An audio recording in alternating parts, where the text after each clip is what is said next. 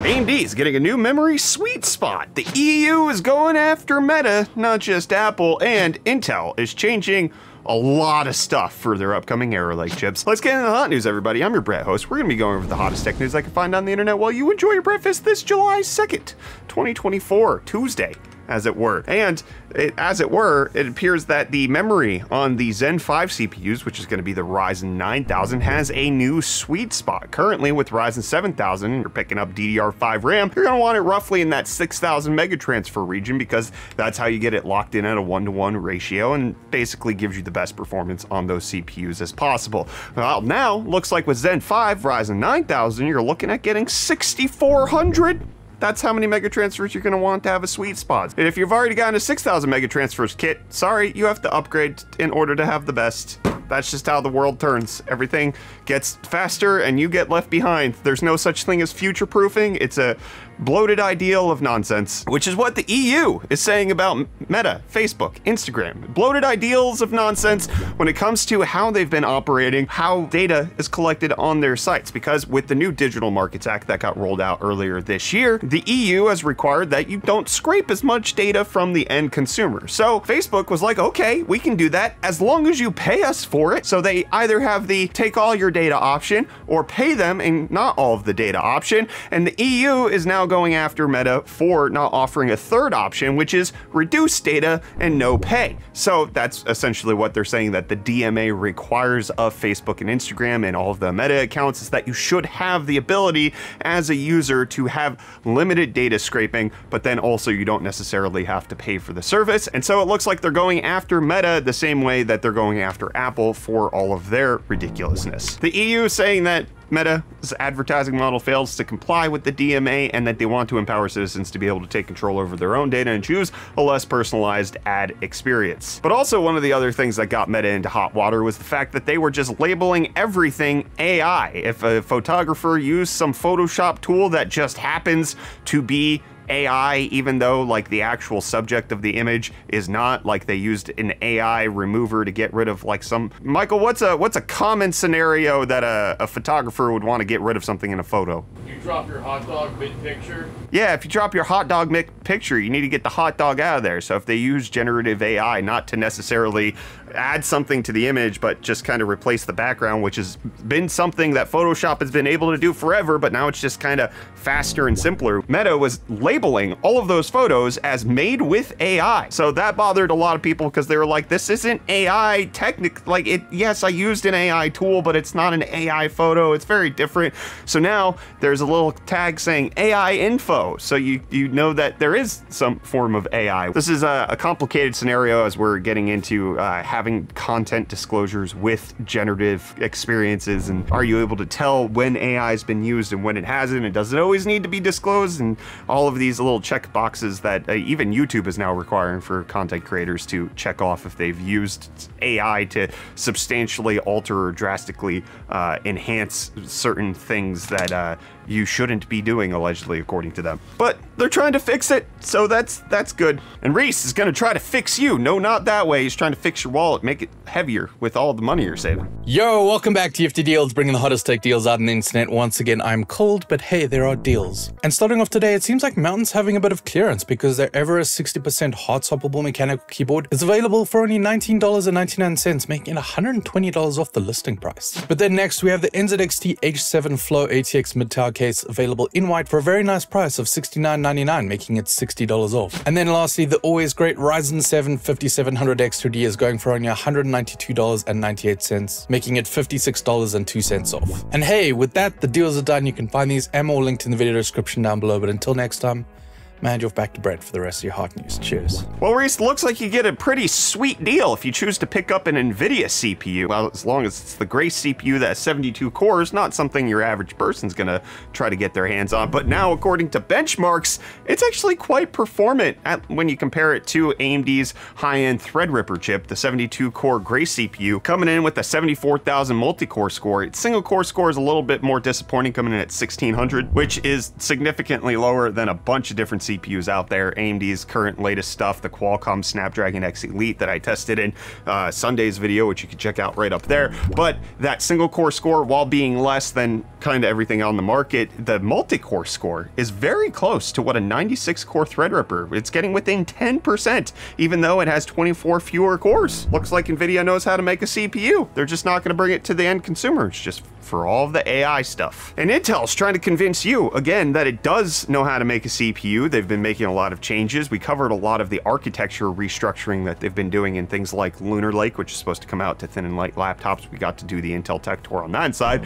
But now we're getting some leaked insider info onto how Arrow Lake, which is the desktop equivalent, is going to look when it comes to how Intel wants you to use it. And that is with the restructuring of its P cores and E cores. It's no longer going to be a ring bus situation, as you can see right here, where they're all sharing the same L3 cache around a ring, which is why it's called the ring bus. But instead, it looks like they're going to have staggered clusters of CPUs. You have the P cores, then a cluster of E cores, then P cores, and then clusters of E cores, which should potentially lower the latency when it comes to the communication between cores and how all of those interface. So you shouldn't have as much latency, which could potentially impact gaming performance and a whole bunch of other stuff there. Additionally, one of the things that Intel did talk at length about when it came to Lunar Lake and how they're restructuring the core situation is that Thread Director is now going to work differently. At least on the mobile side, instead of trying to bring things to the P cores then the E cores, it starts from the E cores, goes up to the P cores so that you can start with efficiency and then go to power. But also one of the reasons they got rid of hyper-threading on the laptop side of things was because it was always being used as a last mile solution. You would go to the P cores, then you go to the E cores, and then you would go to hyper-threading. And by the time you got there, you're using a ton of power for not a lot of gain. However, that's likely to be less of a concern when it comes to the desktop side of things. I saw somebody's comment in Hot News yesterday where they were asking, what do you think about Intel getting rid of hyper-threading? At least according to what they brought us at Intel Tech Tour, that was a specific decision made for Lunar Lake because they were targeting power per platform per area. So they wanted to highly optimize the amount of power efficiency that was going into Lunar Lake. That's less likely to happen here when it comes to Arrow Lake, or at least the desktop chips. But one of the neat features that did come to Lunar Lake, which I'm curious if we're going to get in Arrow Lake, is the ability to actually turn off P cores when they're not being utilized and instead just focus on efficiency completely, which I don't know if that necessarily matters too much in something like a desktop situation, but we'll have to wait and see how all of that plays out. But we didn't just get a leaked look at how the CPU architecture is going to look, we also got a leaked look at how the motherboard chipset's going to operate. The LJA 1851 platform on the Z890 chipset got some details shown off about it. And it looks like it's going to have more PCI Express lanes, going to have faster RAM support, it's going to have Thunderbolt 4 support baked in, and it's going to have a lot of USB support as well as Wi-Fi 7 support. So a lot of good things being added to it. However, one of the things that's being removed is DDR4 support, which is something that Z690 and Z790 currently have either or. You could do DDR4 or DDR5. Arrow Lake's going to switch over to DDR5 completely, which is what AMD did with Ryzen 7000. So this is not necessarily unprecedented. Intel just gave you a stopgap couple of generations before you had to upgrade your RAM. But you are getting 4 more PCI Express Gen 5 lanes on this setup. The RAM supports DDR5 6400 megatransfers at a native speed, which is equivalent to what the best case scenario is on AMD. Intel's operation when it comes to RAM and RAM speed is a little different than it is with AMD and with Ryzen, so it's not necessarily 64 is going to be the best, but that's going to be the default speed that the next generation Arrow Lake setup is going to look like it wants. And you guys want me to read your comments, so let's go over your comments from yesterday's episode of Hot News. Over on Float Plane, we got Scarfo saying, at 8 minutes, you said what I've been wanting for these X3D chips. Do you think we will get all the cores to a higher frequency, or we'll have one set down clock like we do on the 7000 series? I don't know. I don't presume to know. AMD, at least in the coy little interviews that they've been doing on X3D chips, seems like they are fundamentally changing a few things behind the scenes, so I wouldn't dare to guess how they're going to fundamentally work, but I do think that whatever we know about 7000 X3D chips can't just transfer over to 9000X3D. I think there's going to be a lot of variation that you'll just have to refamiliarize yourself in case you're moving over to that platform. Then over on YouTube, we got Shadow Lemon saying, Apple makes iPhones more repairable. Also Apple, zap zap to remove your battery. Technically, it's easier to remove that way. You just need a specialized tool. It is more repairable to Apple. Good. And then we got Z-Shrink saying, we had economics with Brett that talked about profit margins, and then living as an adult with Brett, where he reminds us to get a prostate exam. I mean, if you're old enough to remember 4 different GPU companies like thoroughly competing with each other, prostate cancer is no joke, my friends. Get your colonoscopy. It's not a big deal, right, Michael? They don't check that. Is that not where you get it done? Colonoscopy's different. Yeah, but you should still get one of those, right? Same location, different street.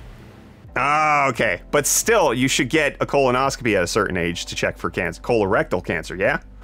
Absolutely. Just go to your doctor. This is medical advice. Go to your doctor and get screened for things. And then we got QWERTY saying July 1st is actually still the first half of the year. It's the 183rd day of the year, and there's still 183 more days left. So July 2nd is the second half of the year.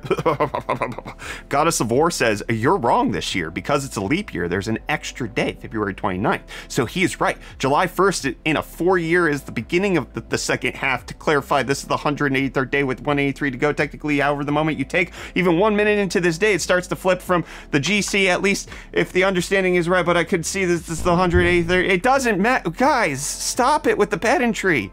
Goodness. Goodness. Out of all of the things I thought was going to be argued from yesterday's episode of Hot News, me saying that July is the second half of the year had to be challenged? You live like this? Go get your prostate checked, friends. And then we got Ninja saying, Brett, you are almost to 1 million. Holy crap, dude. I've been watching you since you had like 25K. I can't believe you're almost to 1 million already. Congrats, bro. It's been like a decade. It's been a long journey to get here. So I don't necessarily feel like the already component of it, but thank you. It has been a wild journey. This should theoretically, based on how things have been trajectorizing, be the last month, and we should hit 1 million towards the end of July, which is gonna be fun. It's gonna be exciting. Woo! Yeah! And then we got Andrew Geiger saying, Kyle must be hyped for the new Bill Murray album. My hog is thoroughly cranked as of 2 days ago when it released. To which I replied, Kyler wasn't as hyped as me and Reece were. I had to inform him that American Motorsports dropped on Friday. I didn't know countrycore was a genre that I wanted to listen to, but I'm here for it. But I'm not here for any more hot news. I'm done with this episode. I'll check you back here for more of the hottest tech news tomorrow.